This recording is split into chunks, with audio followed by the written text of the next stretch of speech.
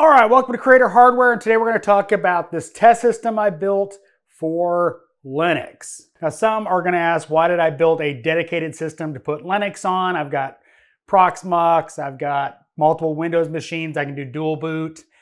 I want an isolated system so that I could just play. Never used Linux before.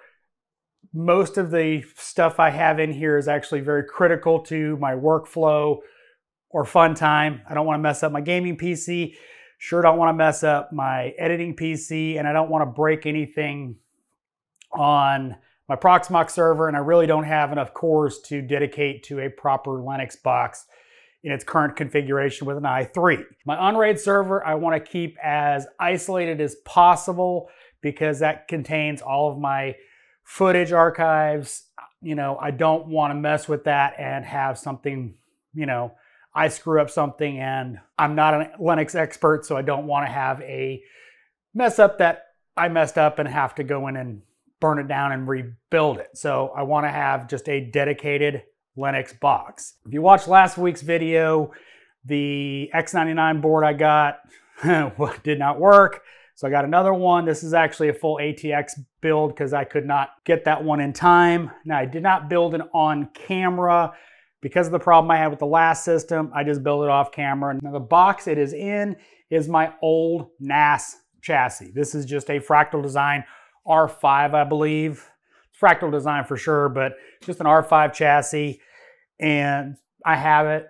Graphics card is upgrade for my kids' PC. When I got a 3080 for my gaming PC, they got my 2080. So really, I've got less than $200 in the motherboard, the cooler, and all that. So it's really a cheap build. But the whole point of this is I'm going to install Linux on it and play with different distros. So I blow it up, do a new distro, play with that one, see how I like it, move on to the next one. All right, very quickly, let's go over the specs of this new Linux box. It is a X99 motherboard, a Xeon V4 processor. It is 64 gigabytes of ECC memory, 2133. I can't overclock it. It's got a 1660 Ti in it. It's just a basic Xeon platform, cheap. That's why I went with it. Nothing real special.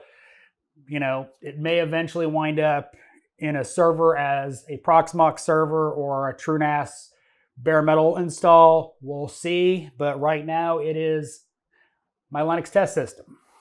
Again, I could have done it virtually, but until I migrate my TrueNAS/Proxmox server to a larger CPU, which ultimately it may be this one, it may be something else, but I need more cores to do more virtual machines. And well, this is a V4 Xeon, so I've got plenty of computing power if I decide to migrate this into my 2U chassis. Or I may go to something different. You never know. Fun part about home labbing, you can always change it. Important to note, I am not doing the Linux challenge. No. I couldn't, even if I wanted to. Where I work, we use Windows 10, we use Windows Server, and well, that's not an option for me to try to use Linux at work.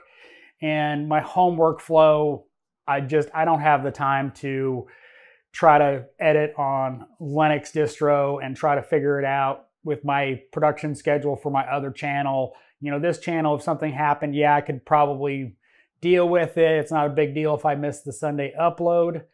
But the fact of the matter is my main channel, they expect me to put out 3 videos a week, and I can't have that kind of, problem in my workflow. I only have so much time working a full-time job, long commute, family, and etc. So this is merely to play with, and I wanted to get y'all's feedback. What Linux distro should I go with first? Should I go with something, full-on like Debian? I'm sure I'm pronouncing that wrong, but should I go with a distro like that? Or should I go with something easy like Mint? Or should I go to Ubuntu? Let me know what you think I should try first as a novice Linux user. Now, my use case is just to play around with it, see what I can do. I don't plan on gaming on it. I really only play one game. It's only a couple hours on the weekend that I get to play it. It's a FPS, and I'm not trying to do that with a 1660 Ti in a 75 hertz monitor. So it's just not something I'm interested in doing because I don't get that much gaming time, and I really want to enjoy that time instead of, trying to fix Linux problems with gaming. I don't want to go down that route. I just want to play with it, see what I can do, see what kind of fun I can have. So let me know in the comments what distro you think I should try out first. The whole point of this box is just to play with Linux. I've got an isolated system, so if I brick it, I can just burn it down and redo it with a different distro or figure out what I did wrong. It's just to play, so let me know. So I hope you enjoyed this video. As always, thanks for watching. This is Creator Hardware.